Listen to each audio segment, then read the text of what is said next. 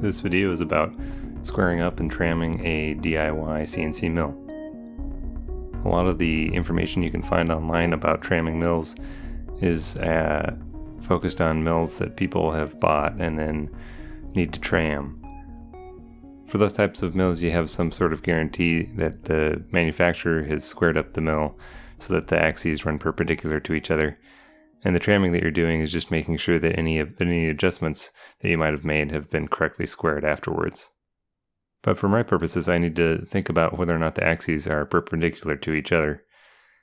And I've boiled down the steps into 4 steps here. The first one is to make the X travel perpendicular to the Y-axis. When I talk about the Y-axis, I mean the Y-axis of travel. The perpendicularity of these axes is relative to the direction of travel. The second step is to align the table to that XY plane that you defined in step 1. Step 3 is to make the Z travel perpendicular to the XY plane. That's like getting the column squared up.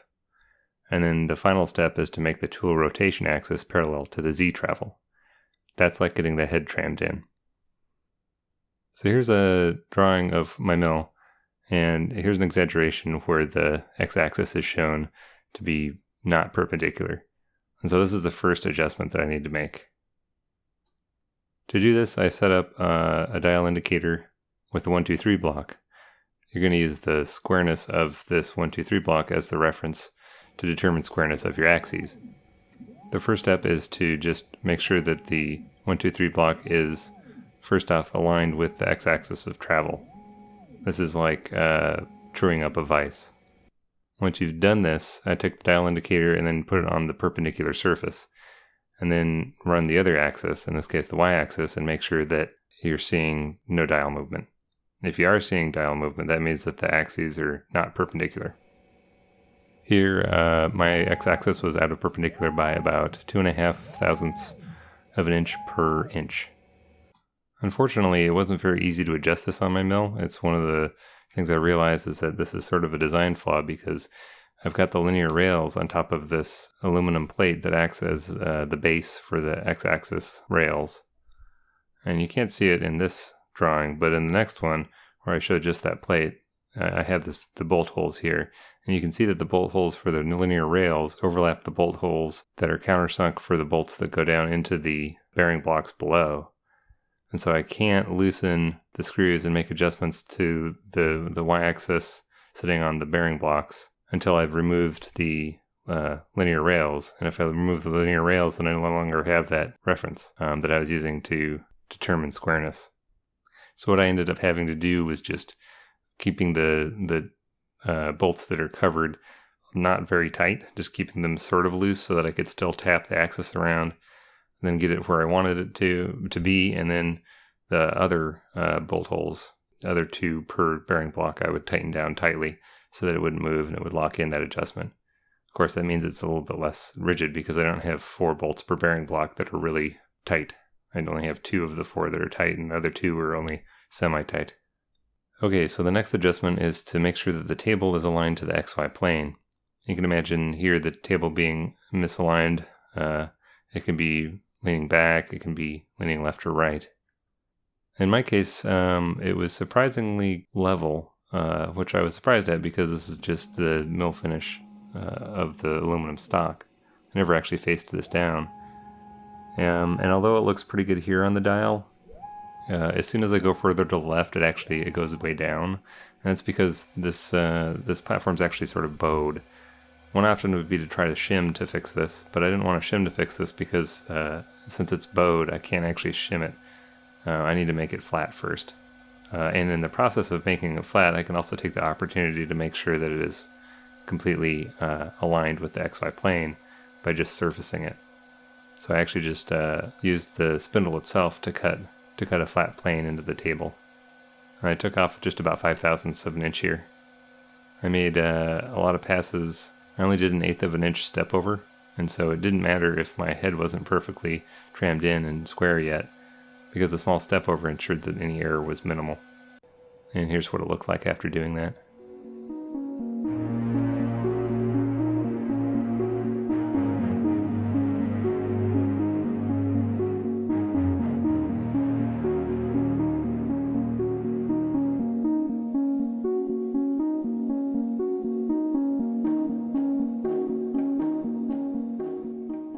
and it ended up being quite flat, well within 1/1000th of an inch.